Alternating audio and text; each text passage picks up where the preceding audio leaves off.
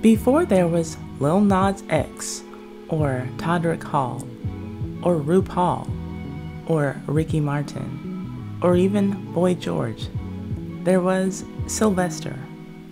I promise you, 9 times out of 10, when I ask people if they know Sylvester or if they like Sylvester, the response I get is a question. The question is, who is Sylvester? I usually respond by saying, do you know the song that goes, you make me feel mighty real? Then that person says, yes, I love that song. Then I say, that's Sylvester. Then that person says, oh, I always thought that was a woman. Well, Sylvester was a black man, singing his songs and living his gay and open truth unabashedly for all the world to see. And it was uncomfortable for many of those who were watching, but not for him. When people felt the need to clutch their figurative pearls as they stared at him, his thought was, they'll just have to catch up. During his lifetime, some people would catch up to him, many others would not, but he seemed to find peace with it all. Let's get into it. If you like these videos about your favorite and most scandalous celebrities from yesteryear that make the Ty Said What Ty Said channel a time capsule for the culture, subscribe and hit the notification bell so that you can know every time that I upload one of these videos or every time that I live stream. And comment, I subscribed, in the comment section so that I can say hello to you. Before we go on, some special words. Hello, this is Bernadette Stannis, Thelma from Good Times, and I'd love for you to join me on May 14th at 8 p.m. Eastern Time for Ty Said What Ty Said YouTube channel. We're celebrating her 30,000 subscribers. We're going to have fun and a good time. Now, on to why you are here. Sylvester James was born on September 6, 1947, in the Watts district of Los Angeles into a middle-class family. His mother was Letha. Sylvester was named after his father, who was often called Sylvester Sweet James. But according to Sylvester, there was nothing sweet about his father. In fact, he considered his father to be a lowlife. Soon after Sylvester was born, Sylvester's 2 younger brothers came along. After his youngest brother was born, Sylvester's father was committing adultery and then left his wife with 3 very young boys to rear on her own. Letha and her 3 sons had to move to a downtown housing project at Aliso Village before eventually being able to move into her parental home in Watts. With Letha's husband now shacked up with another woman, the only man in her life was Jesus, and she was taking herself and her children to his house, the church that is, every chance that she got. After being abandoned by her husband, Letha raised her 3 sons in the Pentecostal denomination of Christianity. The dramatic flair of black gospel music made a mark on Sylvester, and by the age of 3, he was already performing songs of spiritual fire for the church. Recognized as a uniquely gifted singer, the church put him in a front and center role in their choir, and it was in that early role that he learned how to control his voice, but also sing with spiritual passion. At the age of 8, he sang the song My Buddy at the funeral of a fellow congregant, a child who was also only 8 years old. It wouldn't take long for the young singer, who was mature beyond his years, to delight audiences with his eccentric and emotional vocal stylization, and it wouldn't take long for those same audiences, who embraced his musicality, to reject his humanity. Sylvester's Pentecostal church family at Palm Lane Church of God in Christ in South Los Angeles was the source of his childhood joy and affirmation. After a horrible incident that happened to him at the hands of a leader in that church, Sylvester soon found that same church family to be the source of his painful alienation and ostracization. The church's organ player molested Sylvester when he was only 8 years old. One of the saddest parts of Sylvester's story is that he believed that he consented to this act with this grown man. You see, Sylvester had always been accused of effeminacy and even said that he recognized his own sexuality at a very young age. So in his mind, he must have wanted this to happen. But again, he was only 8 and therefore could not consent to his assailant, who was indeed an adult. The adult attacker at his church had subjected Sylvester to sodomy. Sylvester had to be taken to a doctor for medical attention due to the injuries that he received as a result of this assault. He had to be hospitalized. The doctor who cared for him is the one who informed Sylvester's mother that her son was gay. Her strong ties with her church and her Pentecostal faith would not allow her to accept this fact, nor would she any longer accept her son, viewing homosexual activity as a perversion and a sin. And when Sylvester required hospitalization from the assault, the church, in a stunning display of hateful stupidity, treated the adult attacker and the child victim with the same level of scorn and damnation. News of Sylvester's, quote, homosexual activity, as the church would call it, didn't take long to spread through the congregation. And, just like his assaulter, he was labeled a sexual deviant. Perhaps had the church called it what it was, assault, instead of homosexual activity, there may have been a different outcome. But instead, Sylvester felt unwelcomed. He was now condemned in the place that allowed him his first opportunity to develop into a singer. So, when he finally felt like he could make up his own mind about it all, at the age of 13, he stopped attending the church. At some point during Sylvester's teen years, his mother remarried. Her second husband was Robert Sonny Hurd. He was gainfully employed as a supervisor at North American Rockwell, an aerospace manufacturing company. With his income, the family was able to move to a more affluent and predominantly white neighborhood and out of Watts. But Sylvester would not get to enjoy the upgraded lifestyle for the family for long.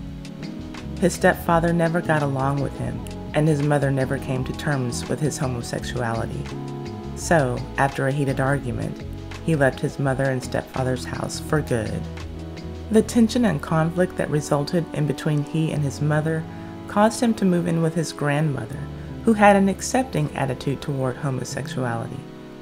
It was good that she did, because Sylvester needed a covering, a protection from a world that he didn't know he needed to fear. During his teenage years, he not only lived an openly gay lifestyle, but he would often dress in full female attire. Transvestitism was illegal in California, but Sylvester often risked suffering severe consequences from police officers, or worse yet, from anti-gay vigilantes. One of the most admirable qualities about Sylvester was his tenacity to see through his own plan, for his life, for his music, for his place in the world, regardless of all the adversity that he faced from day one, whether it was coming from his mother, his church, society in general, or even his music labels. Sylvester was determined to do things his way. And in a day and age where gay black men suppressed or lied about their homosexuality so that they could be in the entertainment industry, Sylvester said, "The entertainment industry can't have me if they won't accept all of me, including my homosexuality."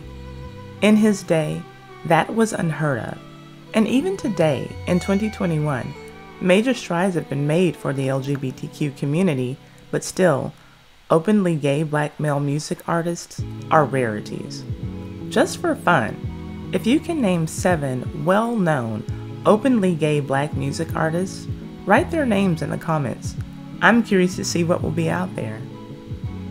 I recall that a number of people claimed to know that Johnny Gill and Eddie Murphy had an affair when I read the comments in my video titled, "Eddie Murphy, What Really Happened with the Trans Prostitute? What Really Happened to Her?" If you haven't seen that video, you can see it here. But nevertheless, neither Eddie Murphy nor Johnny Gill ever confirmed that rumor, and we are talking about openly gay men. Back to Sylvester. While in his first band in the 1960s, the Discotheques, he befriended Etta James and often sang with her in the privacy of her home. After the Discotheques broke up, Sylvester moved to San Francisco and joined the drag troupe, the Coquettes. This short period of Sylvester's career was musically rich. He explored his love of blues and jazz and even claimed on stage to be Billie Holiday's cousin. But with the Coquettes, the performance was so outrageous that the crowds came to the concerts more for the theatrics than the music. And Sylvester could definitely put on a show to make the crowd react. But he didn't want to be a clown. He wanted to be a singer. It wasn't until Sylvester began to perform under his own name with his own band that he could truly present his musical genius. And in putting together the final pieces for his band, his gay band with a gay black lead singer, he added a touch that was also certainly not the popular cultural standard: his backup singers.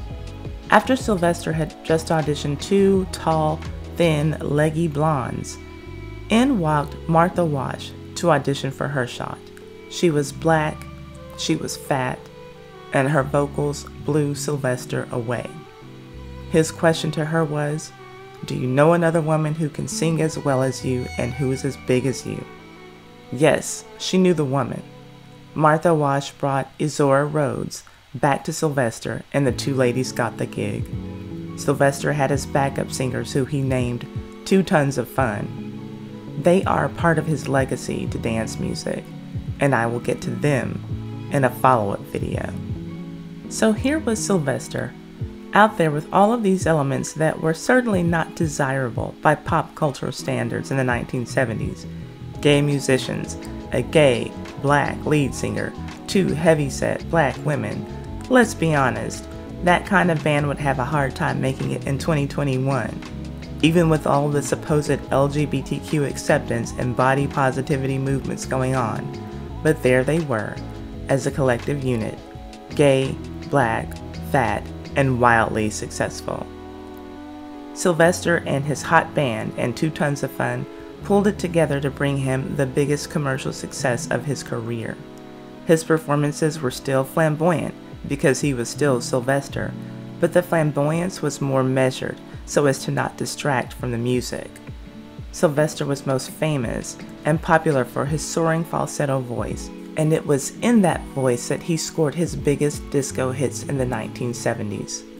You Make Me Feel Mighty Real, Dance, Disco Heat, and Body Strong. It was also the voice, the falsetto crooning combined with gospel shouting, that some music critics say that Prince stole from Sylvester and then used for his entire career. How do you feel about that accusation? Disco in the 1970s was the friendliest form of music to gay performers, but that hospitality toward homosexuality that disco showed created a violent backlash among rock music fans. Fortunately, not everyone on the rock music side felt this way. Bruce Springsteen wrote the song Protection for Donna Summer to combat, in his words, quote, the subtle homophobia and racism of the anti-disco movement, end quote.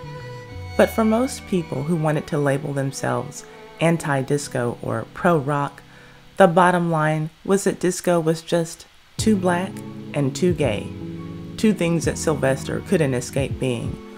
But the anti-disco movement virtually ended his career. Although Sylvester recorded traditional R&B albums, including one that had him in male attire on the album cover, he could never match the success that he found in disco.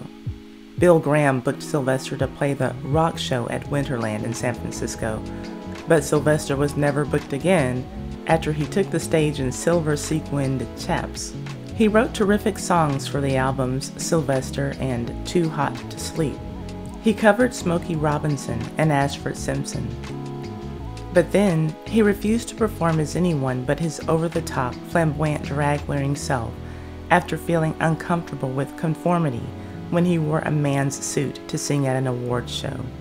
He had 2 gold records and opened for Chaka Khan, but the success that he deserved eluded him everywhere, except San Francisco. There, he was awarded a key to the city by the mayor, and on that same day, he recorded his only live album, Living Proof. That was in 1979, and the end of the decade that brought the end of an era in every way for Sylvester.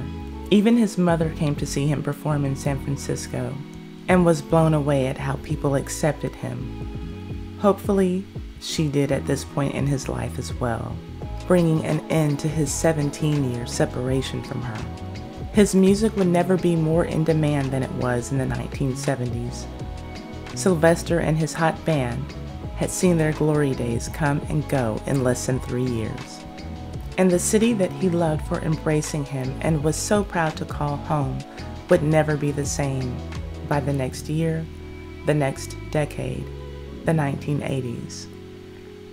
The 1980s were a tumultuous and ultimately sad period for Sylvester. The end of the disco era pushed Sylvester to explore different styles of his music, but more importantly, the devastation of AIDS in San Francisco tore apart his beloved community. Sylvester once said that his life did not begin until he moved to San Francisco, and his life would eventually end there before the decade was over. The place that allowed him to be free was falling apart, and his partner died of AIDS. Sylvester released his final album called Mutual Attraction in 1986. Arguably, the highlight of that album is his cover of Stevie Wonder's Living for the City. The video shows Sylvester performing throughout his beloved city of San Francisco and ends with him singing over church house piano and in front of a church choir. He is singing of the love that he found back at church, where he started. No, it's not the same Pentecostal church where he grew up. He is at the Love Center Church, started by gospel singer Walter Hawkins in East Oakland. Hawkins envisioned a church that would welcome societal outcasts and love those deemed unworthy, inferior, or ugly by an ignorant culture. In this moment, in this video, Sylvester's life comes full circle. He never lost his faith in God, no matter how much certain closed-minded keepers of his faith told him that he was unwelcome to it. In the final years of his life, he found a Christian community that protected him, the way that his church should have been able to do for him when he was that 8-year-old boy who had been attacked. Then, in 1988, the Castro Street Fair in San Francisco was named a tribute to Sylvester. Although he was too sick to attend, he could hear the crowds of people chanting his name from outside of his bedroom window. That was in October of 1988. 2.5 months later, Sylvester would be dead from complications of AIDS. Sylvester leaves a legacy of musical greatness and personal bravery and independence. He refused to live in shame for a natural inclination that enabled him to pursue and forge his own identity. He also rejected those who would try to use him as a political prop. When people would ask him to label himself as a gay rights activist or a drag queen or you name it, he would simply say, and proudly say, "I am Sylvester." Sylvester was a rebel. He was black, but did not quite fit into the black minority. He was gay, but did not quite fit into the gay minority. He often wore drag, but did not quite fit into the transvestite minority. He was a Christian, but did not fit into any Christian minority. He certainly never fit into the Christian majority. He represented himself and succeeded because of it, but was also unfairly and unjustifiably limited because of it. At the height of Sylvester's career, he was often called the Queen of Disco. But today, in the 2020s, he's one of the best-kept secrets of American music. There is a cruelty that lies in this secrecy. He was a prolific musician who dared to be himself at a time when doing so was a literal threat to his life. The fact that his music catalog is virtually buried away in obscurity is a crime that speaks to bigotry and ignorance. And his place in history deserves better than that. Whether we're talking about Sylvester, the trailblazing LGBTQ person, or Sylvester, the music artist.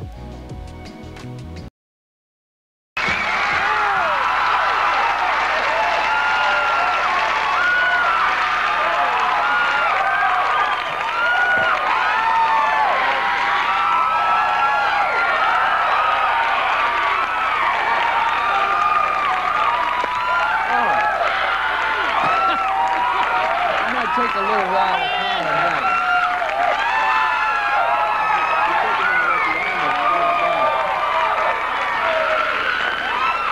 All right. I told you it was probably going to get a little strange in here. Animals, quiet, I say, quiet. Sylvester, please do me a favor. Introduce the ladies. Who is this lady here? Martha Wash, here, soprano, and Miss Izora Rhodes right here. Izora, nice to see you. Martha, thank you. I have a terrible job. This is not very gentlemanly, but would you ladies take your microphones when you leave? Thank you, ladies, very much. Because 2 tons of fun. 2 tons of fun? Yeah. That's you could get killed, my man. What did you do? I read somewhere you got tired of seeing those skinny model-like maidens who couldn't sing, so when you saw these ladies, you said, yeah, that's it. Well, you can look at them and tell they can sing. Oh, I mean, immediate. Are they gospel background? Oh, yes, we all are. Where's your home? Los Angeles. No, somebody told me you're San Francisco. Is that your adopted town? Yes, 10 years. Why did you leave set designing, clothing designing, and go full force into the music business? There are people to do it for me now. You don't have time to do your own stuff now? Yeah, I supervise a lot with it. The girls. Why is San Francisco, and why has it always been a cultural center? What makes it so different? It's a lot easier there. Is it free city? Yeah, a happy medium between L.A. and New York. Yeah, you said somewhere in writing that L.A. is a role town. You got to play a role here, and up there you can be yourself. That's true. Be yourself. I'm a little nervous about being here. You are? Yeah. You're amongst friends. Oh, yeah? Right? This is the easiest job you'll ever have. You want us to do it? Second number? All right, he's over there waving frantically at me. What's the name of the next one? You Make Me Feel Mighty Real. Ladies and gentlemen, Sylvester! Thank you so much for tuning in to the Ty Said What Ty Said channel. Please leave a thumbs up and comment so that we can get a discussion going. And share this video on all of your social media, especially your Facebook. That really helps me out a lot. And subscribe and hit the notification bell so that you can know when my next video is ready for you. And if you don't like what I'm saying, but you love it, feel free to hit that applaud button just below your video screen there and send me some donations.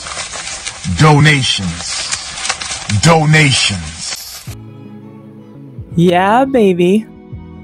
See you on the next video.